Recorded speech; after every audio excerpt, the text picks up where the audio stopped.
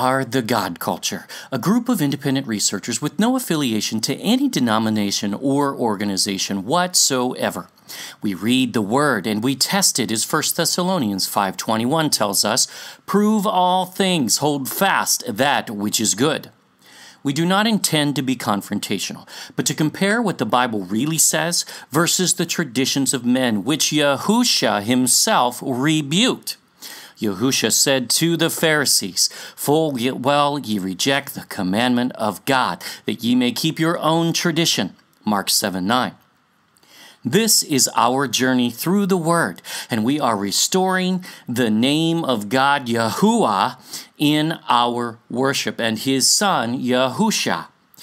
The findings in this video, though, are monumental, and really, this will serve as an introduction to the next portion of our Lost Tribes series as well, as we are going to explore the name of Yah's people, God's people. There is so much deception and confusion on this topic, but by the end of this video, you will understand what Yahuwah God calls His people and what He does not. We have said before, His people never called themselves Jews, but can we prove this? Actually, yes, we can, and you will be able to as well. So, let's break it down. And by the way, we are going to deal not only with the Hebrew of this word, but the Greek. And you are going to notice something very suspicious here, because someone has been monkeying around with the word. We are going to break down the origin of the word Jehovah in another video, but let's deal with this J. I know many seem to idolize the Masoretes, but before the Masoretes, the Bible, for thousands of years, never had vowels, nor did it need them. That's an important distinction.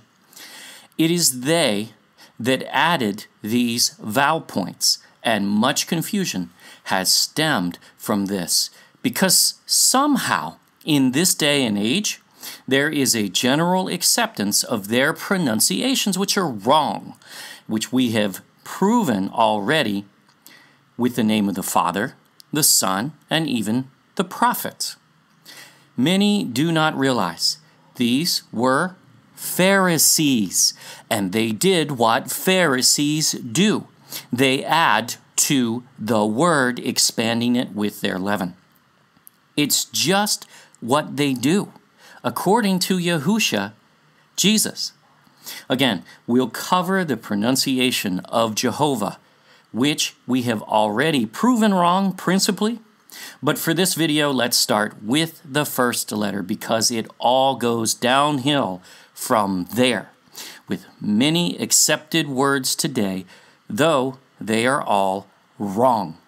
And we're not hesitating in saying that. They're wrong.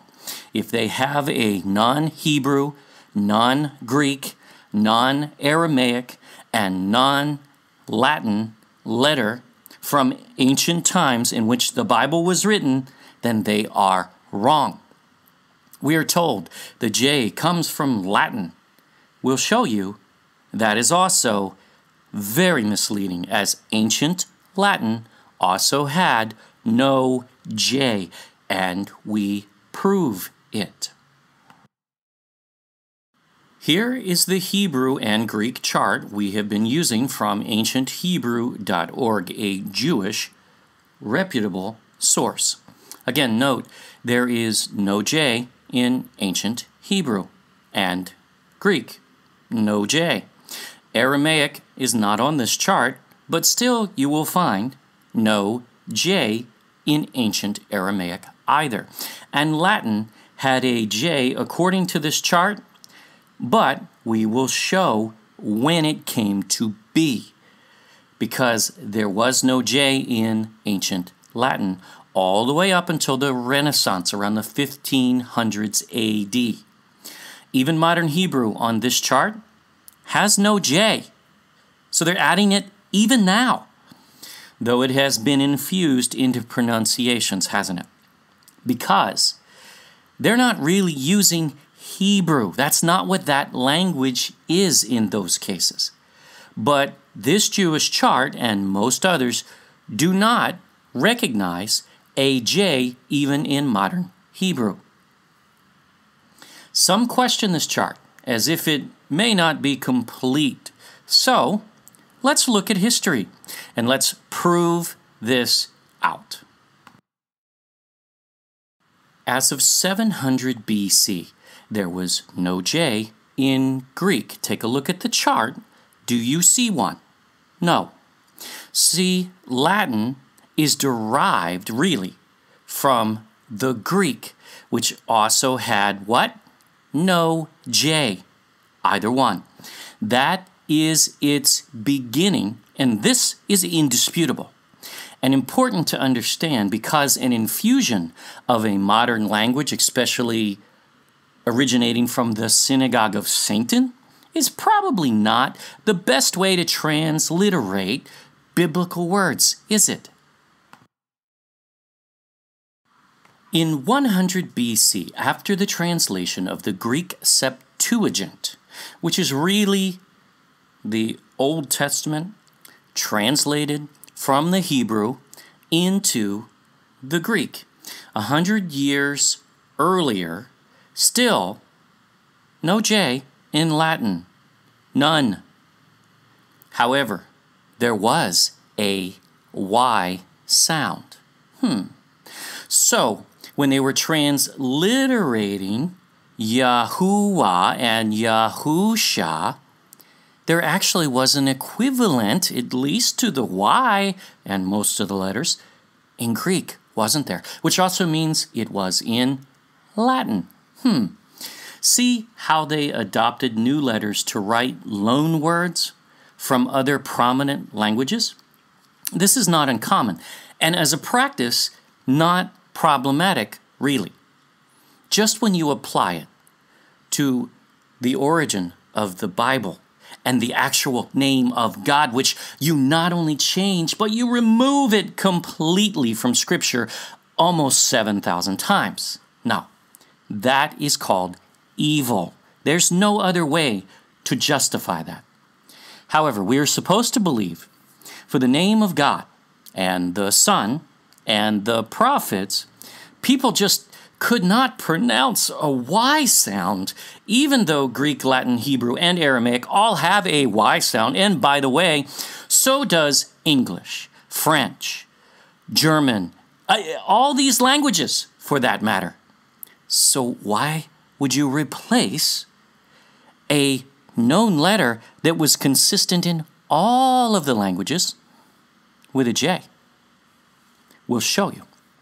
So when you have a word that originated in Hebrew, why would you change a letter that still exists in the language you are translating it into? I mean, aren't you trying to copy the word from its original language and source? I mean, isn't that the way transliteration, which is really translation, shouldn't be transliteration, should be translation, because the same letters are principally there?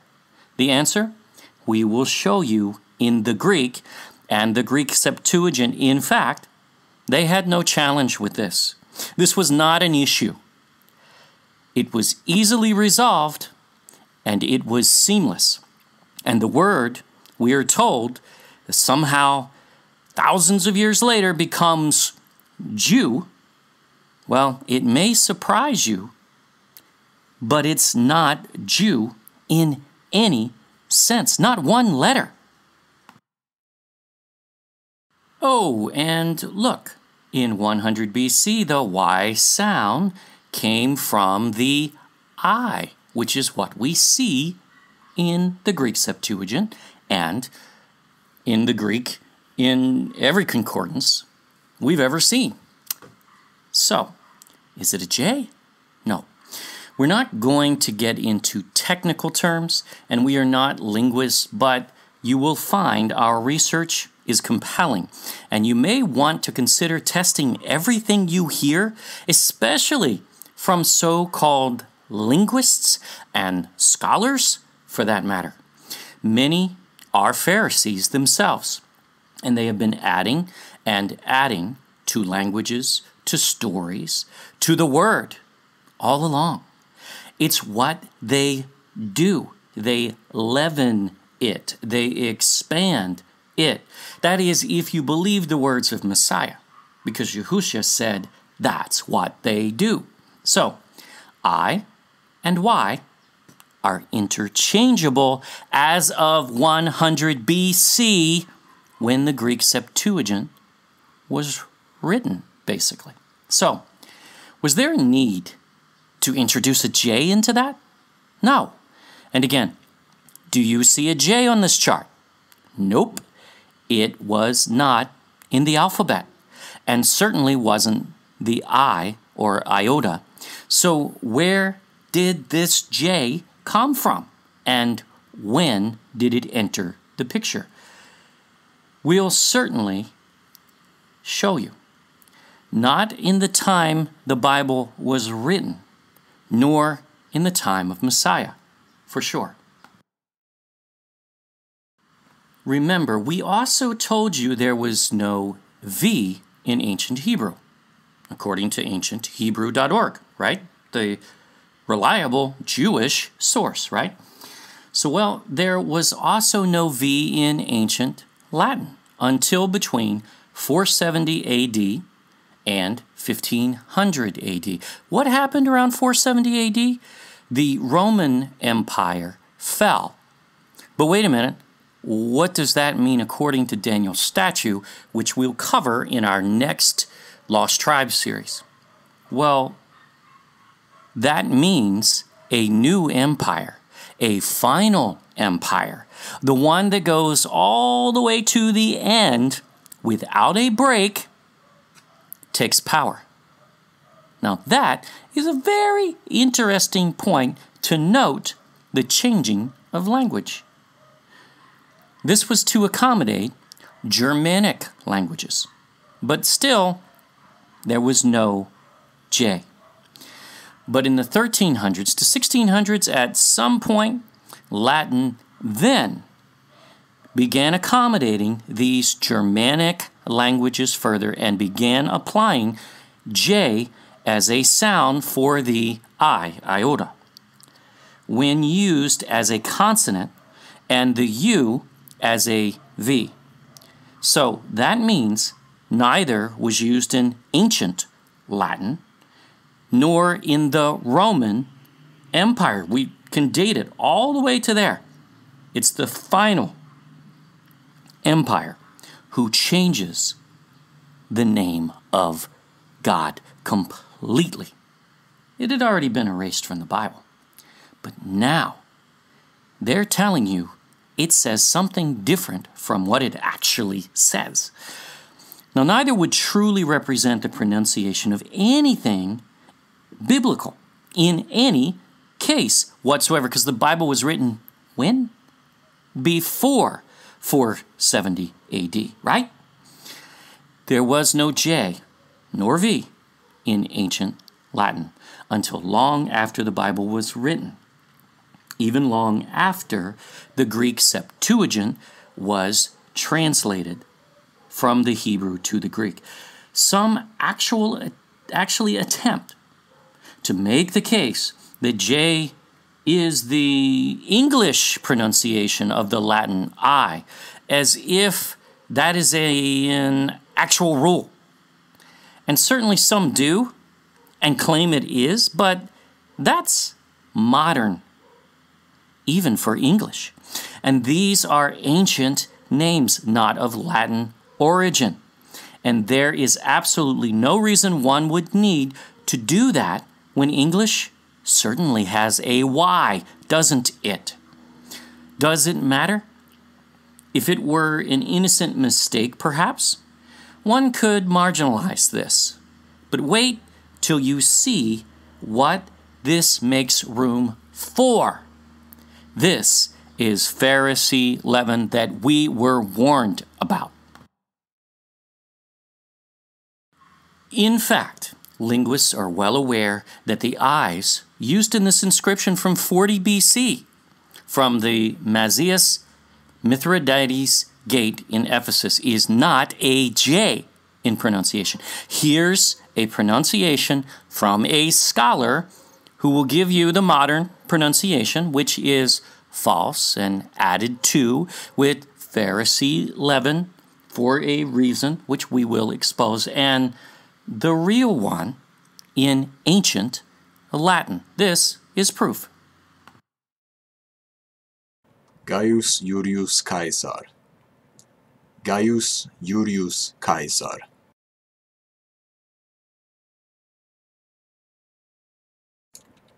Julius Caesar. Gaius Julius Caesar. Julius Caesar. See, it's a Y sound for the I, iota, not a J. Again, if the Y sound did not exist in Latin, it may be understandable, but it did, so it is not. What exactly is this making room for? It says Germanic languages. What Germanic languages was this making room for? Well, specifically, the language of the Ashkenazi Jews who migrated into Europe, into France, into Germany from the Russian steppes. That's who, and that's the origin of the J we'll show you. A 16th century German Christian scribe, you mean Pharisee, because Christian scribes are many times Pharisees too, as they infiltrated the church a long time ago, actually really from the beginning. While transliterating the Bible into Latin for the Pope, wrote the name out as it appeared in his texts with the consonants of YH, VH. Again, the V is wrong too. And the vowels of Adonai, and came up with the word Jehovah. J is pronounced Y in German, by the way. So no, it was Yehovah, even in this instance. And the name stuck. Amazing how stupid some historians think we are. That this is the kind of scenario in which the name Jehovah arrived, and it stuck. So that's it. Everybody just accepted it because no one really cares what the name of God actually is, right? And no one was worshiping him on all of earth, so obviously everybody forgot how to say his name. Could you be more stupid? That is the dumbest logic I have ever heard. And yet we see this in history all the time. Why? Because this is not a dumb person. This is a Pharisee writing this, and they are trying to mislead you. And we would be the stupid ones if we fall for this kind of stuff. The name stuck. Well, that just sounds nice and historic, doesn't it? That's history, really? This is the kind of complete deception historians peddle at times. But notice, even German, in those days, pronounced the letter J as a Y, not a J. So the name, even then, though wrong, definitely did not begin with a J sound. And this was 1600 AD. That was not that long ago in history. So how does it get there now? What a mess. Look at the, sorry for the word, but stupid rationale here. Using the letters of one Hebrew word and inserting the letters from another into it. Well, wait a minute. I thought Hebrew had no vowel points before. So how do you even know that those vowel points were right? And by the way, didn't the Masoretes translate the Bible with vowel points before the 1600s? Well, yes, of course. So this reference is actually based on pretty much absolute nonsense. There's actually very little truth. It's lined with a little truth, but mostly leaven to this article. Does this make any sense to you? This is the name of Yahuwah God? No. Some arbitrary, meaningless name which just kinda stuck. That's it. We're just talking about the name of God here. It's not that important. Come on. Are you kidding? Were these guys really that oblivious? No. Well, they were in a sense, and they still are because this guy was a Pharisee who was really applying the Pharisee doctrine of not pronouncing the name Yahuwah deceptively for you and I. So he applied an extremely ignorant methodology of inserting the letters of one word into another, which is not logic at all. It's just utter stupidity. There's nothing scholarly about such a stupid act. Were they really that clueless? And who was this guy anyway? Peter Gallatin, confessor to Pope Leo X. While transliterating the Bible into Latin for him in 1518, the Jesuits, by the way, were the confessors to the popes, the kings, and the princes, but they weren't formed yet until 1534 or so technically, but this guy is one of the forerunners indeed. He is even known for knowing Kabbalah, so well he formed an argument for Jews to become Christians. That's because he was a Pharisee. But remember, the Masoretes had already formed this word Jehovah in their margin notes 600 or so years before this. So he was really just peddling their Pharisee doctrine in taking the letters of Adonai and placing them into YHVH, which again it's W not V, to form Jehovah, or really it's Yahovah is what it was. That's what it was. That's how it was pronounced even at that point. This whole account reeks of a disgusting odor, frankly, either way. Changing the name of Yahuwah God is unacceptable, period. But the addition of the J was an accommodation for Germanic languages. Was that German? The consonant J started to have a distinctive use in the High Middle German spoken between 1050 and 1350 AD. And it was not until the 16th century that the consonant J began to be considered as having a distinct phonetic value. So the 1500s, you know, the era in which the Jesuit Order or Society of Jesus was founded by a Kabbalist Marrano Jew, Ignatius Loyola. It was the Italian grammatician Gian Giorgio Trissino, 1478 to 1550, the first to distinguish between the letters I and J as representing different sounds, really late in the game and fairly modernly.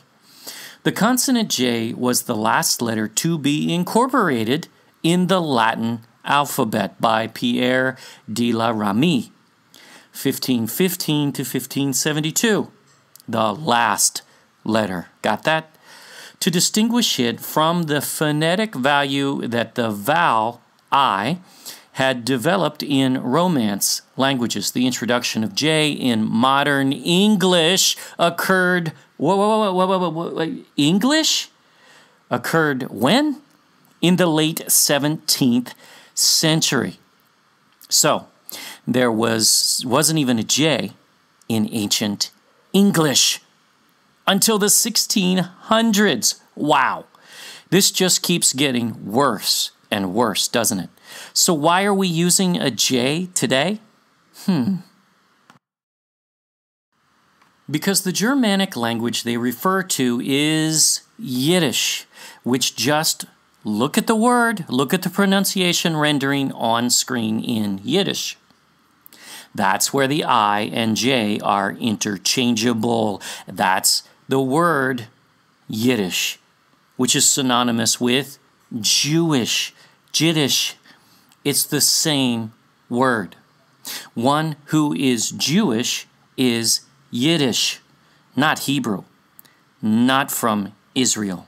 But we'll prove that out further in another video. So indisputably, it will be very hard to dispute. Yiddish is the language of the Ashkenazi Jew, and though it's called a Germanic language, its origin and the origin of the Ashkenazi is the Russian steppes, not Germany and not Israel, really. Yiddish, or really Jewish, is fused with elements taken from Hebrew and Aramaic. Taken from, meaning it's not either. As well as from Slavic languages. Wait a minute, who are the Slavs? The Slavs are those of Eastern Europe, the Russian steppes, not Israel. And traces of Romance languages. No, not the language of love, but that of the Romans. Romance. It means these derive from Latin.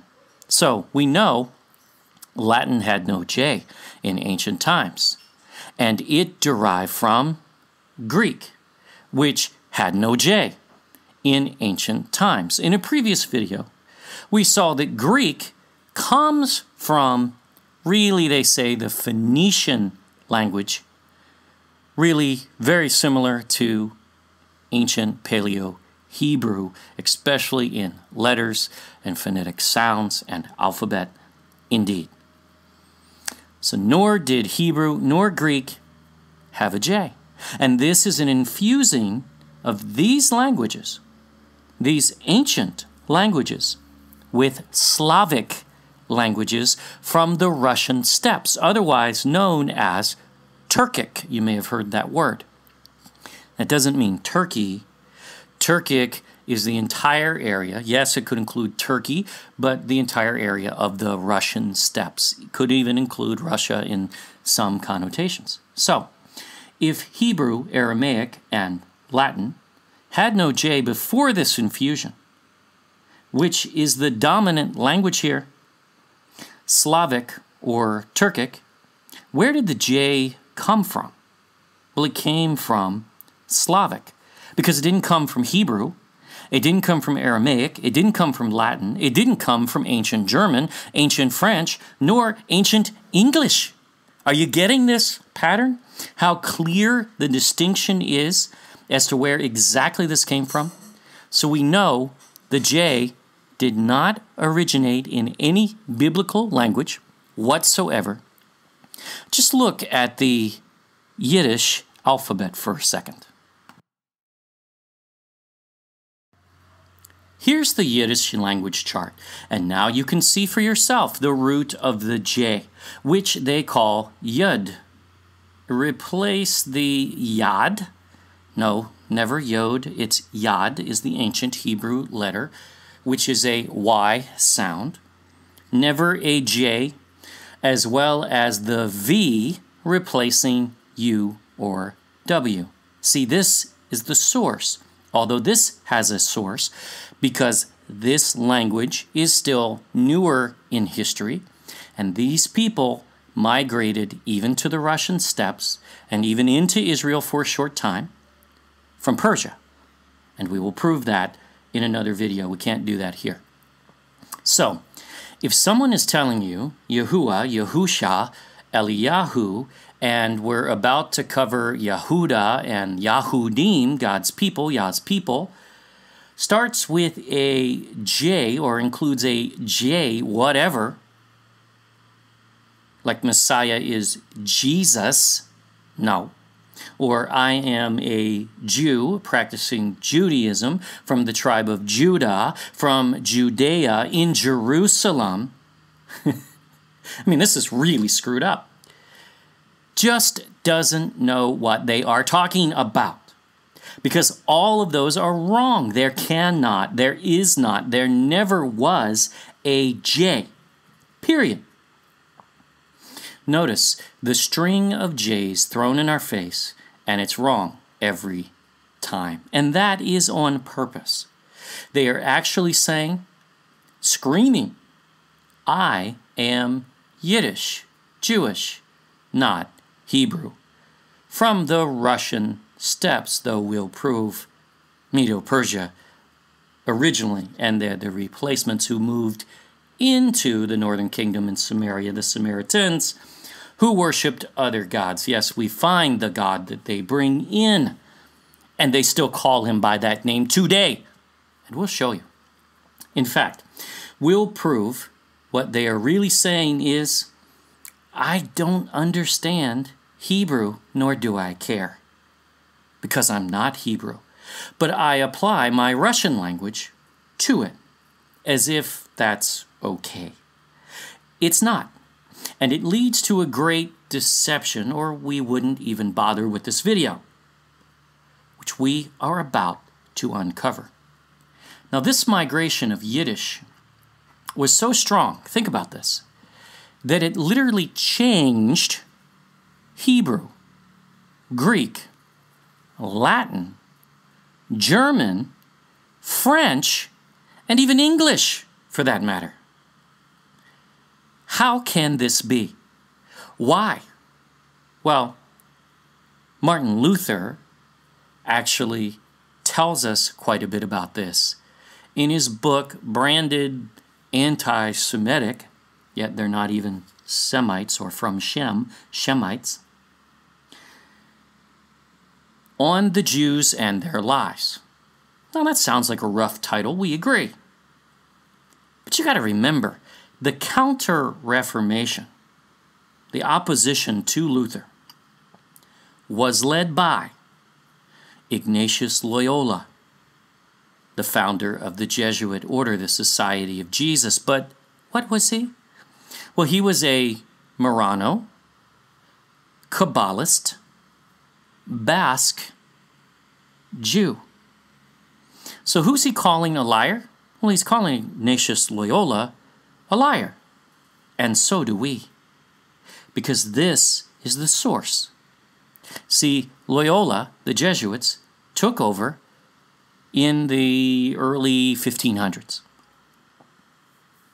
And all of this happened shortly after that. Imagine that. Are Jesuits the source? No. No, no, no, no, no. We wrestle not with flesh and blood, with the principalities and powers of darkness, the dark rulers of this world. That's the source. Are Jews the source? No, they're the pawns. Are all Jews in on this? No. Most have no clue and are just as deceived as you and I have been for many years, as seminaries are. But they forced their language from the land of Ashkenaz, which in our next videos in the Lost Tribes series, we'll show you exactly where that land is. And we'll show you which demon, which principality controls it. And this will blow your mind. But they inject that into Bible interpretation, and we can see plainly the era involved and just who did it. They are all Pharisees. Yes, they call themselves Jesuits, but they're Pharisees. They're Kabbalist Jews, and they follow that ideology, not Christianity. And we have already identified where the Lost Tribes of Israel migrated in our Lost Tribes series. And it doesn't fit the Pharisee, Ashkenazi, nor Sephardic migration patterns. Now, we're going to prove that out further. We'll map it out, just as we do. You know that. And by the time we're done, you'll have no doubt. That's not the so-called regathering, of which to say modern Israel represents the tribes of Israel, which would be to say Isaiah is over 70% wrong in his prophecy. That's called blasphemy. Isaiah is never wrong in prophecy, especially not to that large of a degree, because that says Isaiah was wrong. Isaiah was not right. No. Isaiah's right.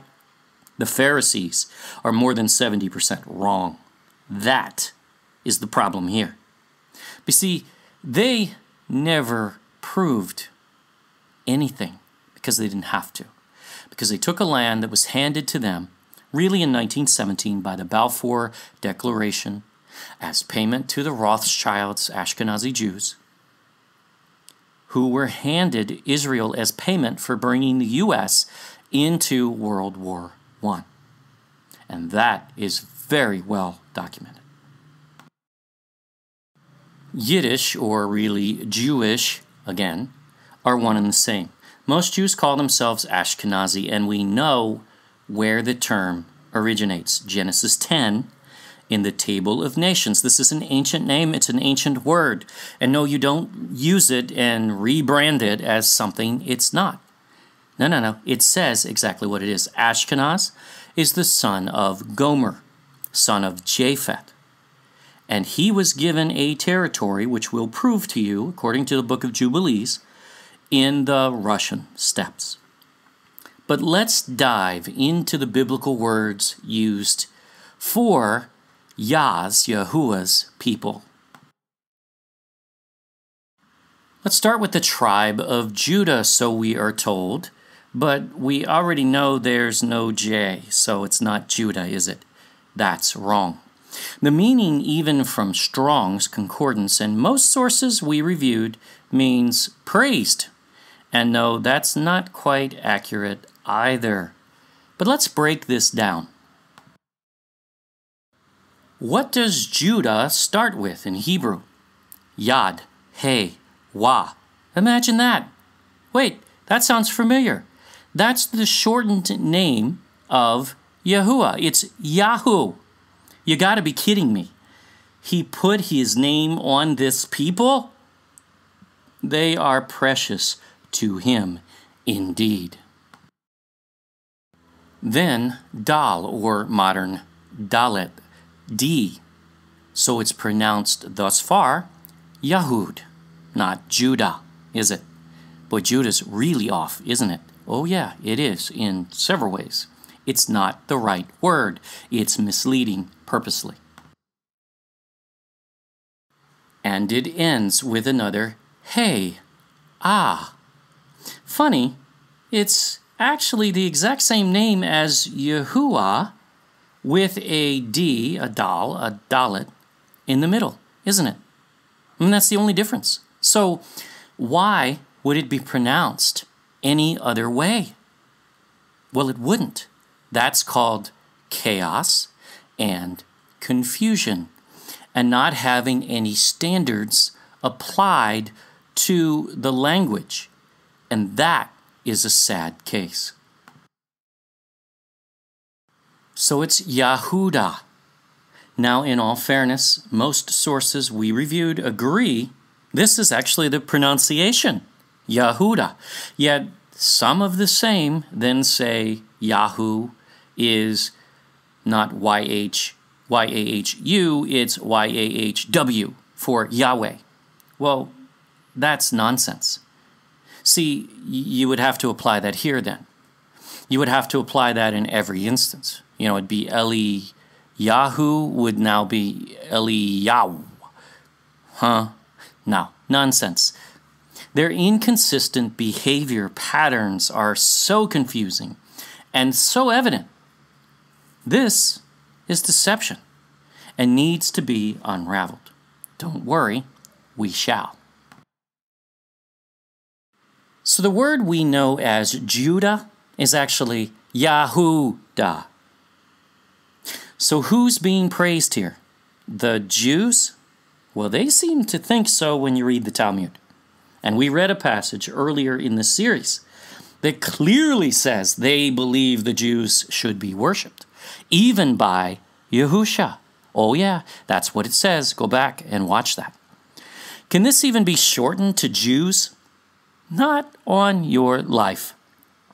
Only if you created, well, let's say another language with different rules and different sounds and different letters, which they did wrongly, and then ignored the Bible because it actually tells us what Judah, or really Yehuda, means. It defines Yehuda.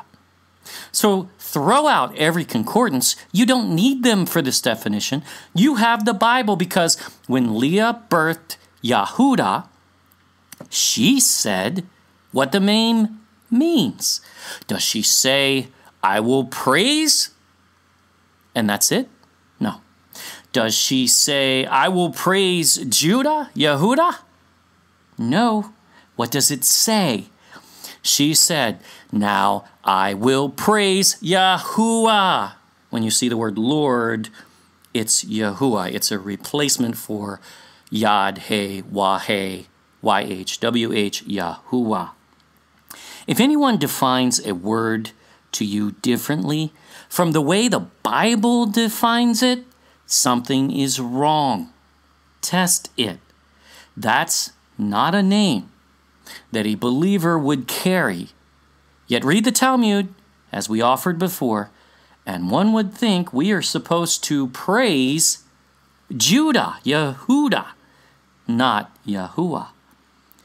And Judah's bloodline of Jews, those in Judaism are who is praised if you really look and get down to the bottom of it. No, thank you. Now, this is just one tribe of 12, but the one that Ashkenazi is known to identify with more often than any other from everything that we've read and seen over the years. But what did Yahuwah God call his people? We see the term Israelites, but that just simply refers to the descendants of Israel, Jacob. Yahuwah renamed Jacob Israel. That's the origin of that. And pretty easy. We're not even going to cover that here. Did you know the word interpreted Jew or Jews is used 74 times in the Old Testament? Many don't know that. Many think it came from the Greek, and that's the origin of the word, but that's not. It has Hebrew origins, which should be obvious as it's a name for, well, Hebrews who spoke, maybe Hebrew. And it's not new.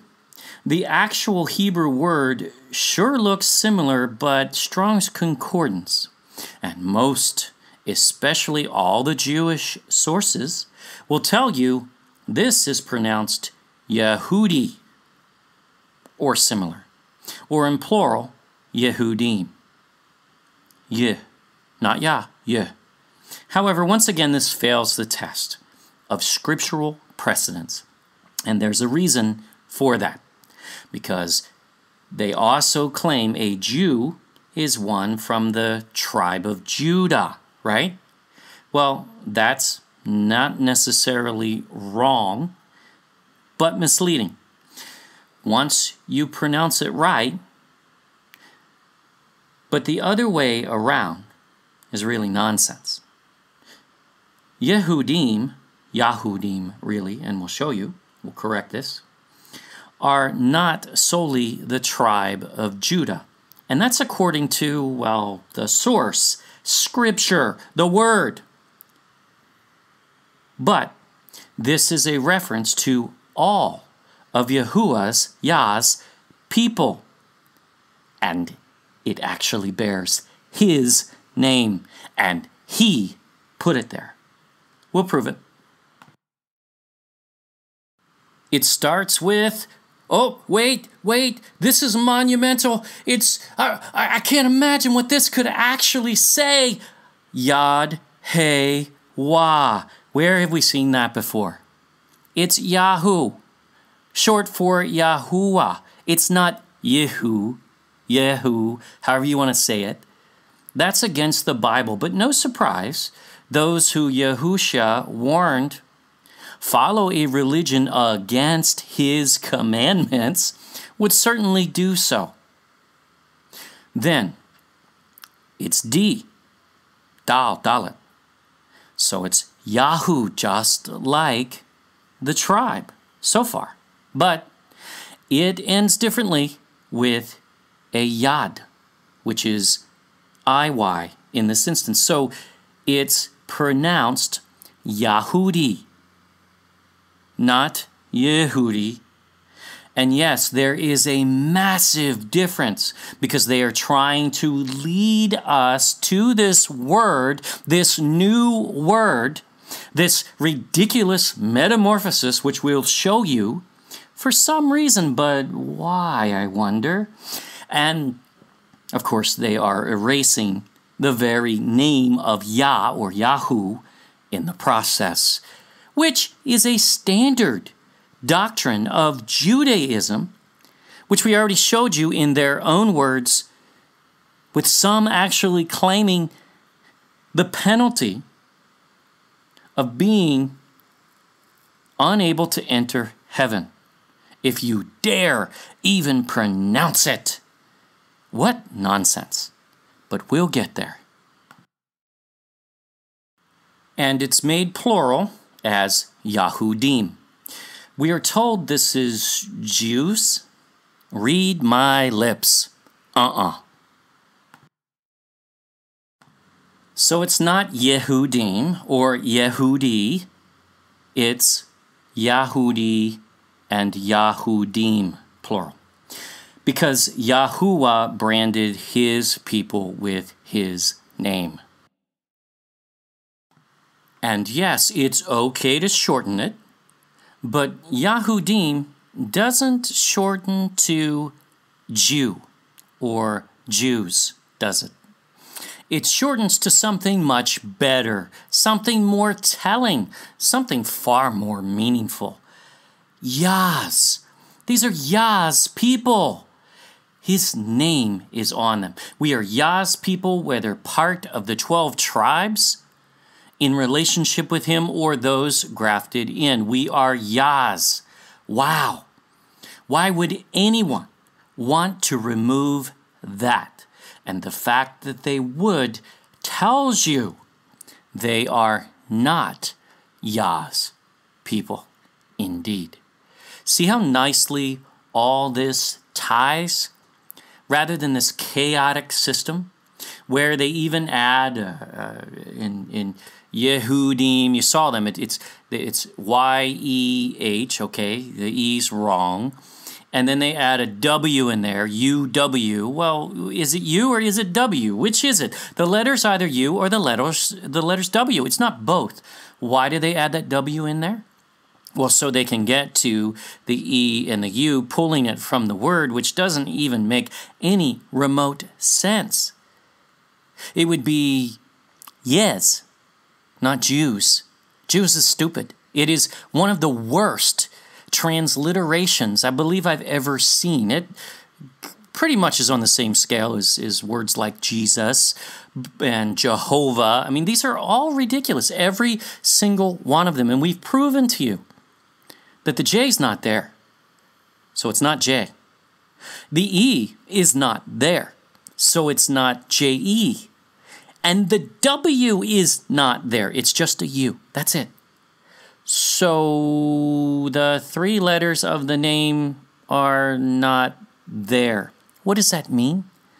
It means it's foolishness, it's deception, it's chaos, it's nonsense. And look at the word Yahudah. We're told is Judah, one tribe of 12, and Yahudim, which is all of Yah's people, plural. These are 2 different words. One does not originate from the other. No. But they both have their origin in the same word, which is what? Yahu, Yahuwah, God. That is significant. Yes, the New Testament uses the word in Greek, translated as Jews, inappropriately. But The lost tribes of the northern kingdom were no longer in Israel at that point. So yes, it referred to Judea because they were the only ones there that were left at that point in Israel. But to say that it only refers to Judea is not even remotely accurate.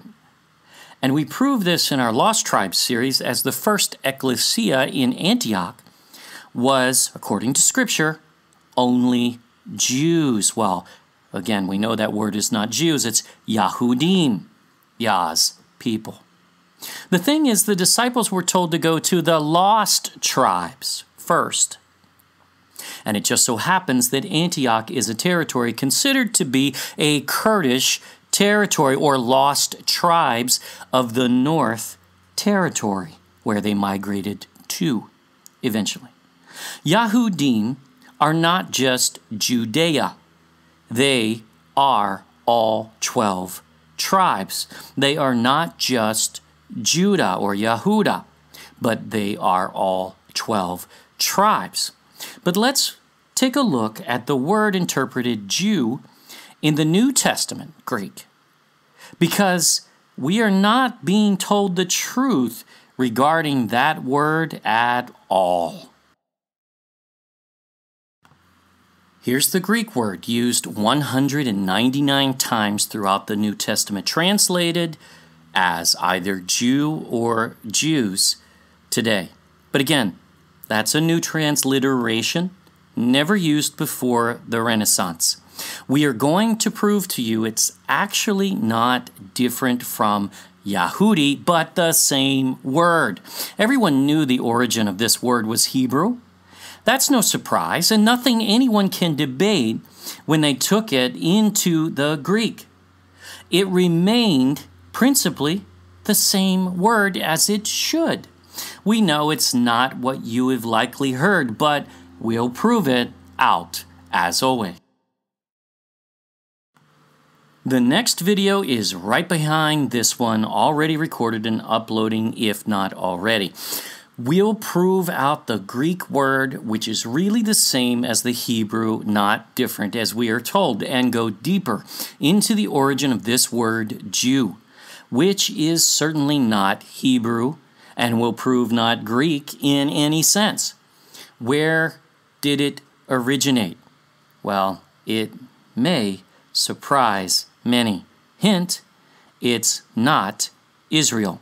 Thank you for watching the Name of God series. Please share this video with others and subscribe to our YouTube channel. Don't forget to click the bell and view our website at thegodculture.com. Always remember to prove all things for yourself. Yahuwah, God bless.